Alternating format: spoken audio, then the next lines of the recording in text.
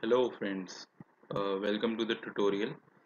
Today we are going to talk about the access parameter used in Pandas. Many of you must have come across this parameter access, and many of us have this confusion as what rows or columns to delete and what is this access all about. So let's import our data set. I have downloaded a data set for today's session. Let's have a look at that. So here is our data set. Now let's say that we want to drop this column mg. So let's write a command for that. Void dot drop mg, and let's drop it. And there it generates an error. Now we want to drop this column. In order to drop this column, it is generating an error that not found in access. That is, we have not provided pandas the information of this column, that whether we want to remove this whole column or whether we want to remove a row. So pandas is inquiring for the information. That is why here access command comes very handy. Now in order, if we want to remove the column, we provide with access is equal to 1. And let's have a look at the data set now. So as you can see that mg column has been deleted, and let's let's say we want only first 5 of the data points so that it becomes less messy. Yes, but if you call our data set again, it will show the column of mg again, because we have not used the parameter in place is equal to true, which we will use it later. So what pandas does is that it deletes the row of mg temporarily, because we have not instructed it to delete it permanently. Now, if you want to delete multiple columns at once, you are always welcome to do that. Now, let's say you want to delete the columns mg and hash, and specify the axis equal to 1. Let's see whether it gets deleted or not.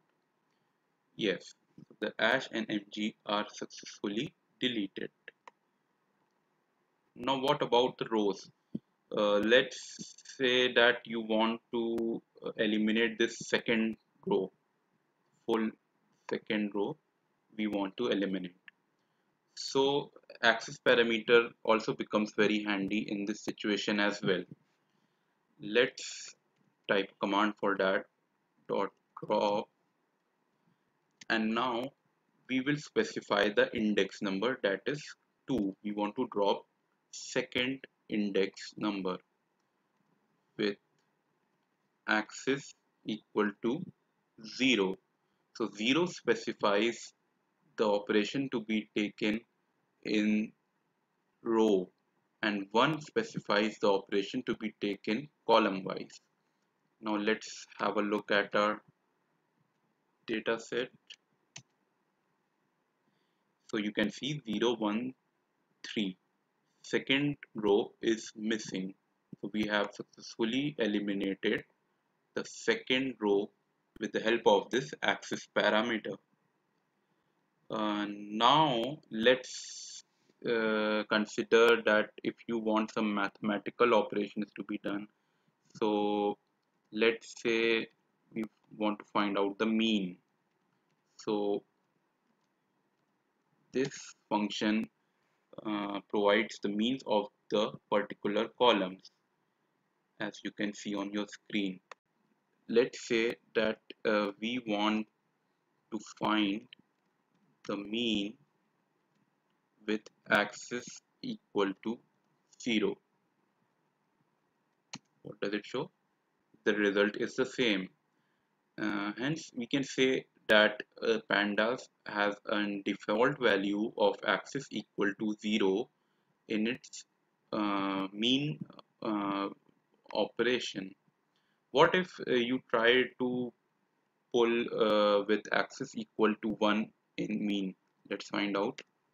Find dot mean with axis equal to 1. So it generates these so many values, as you can see, and it generates 177, or you can see length 178 values. Let's check our shape of the data set. What does it say? What is the shape of the data set? 7, that is 178 rows and 7 columns.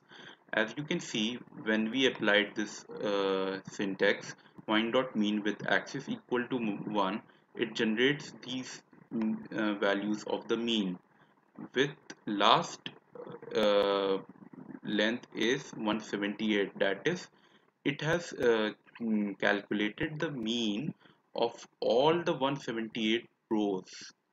So what I'm trying to say is that when you specify find.mean with axis equal to 1, it the pandas automatically works across the columns, and it calculates the mean of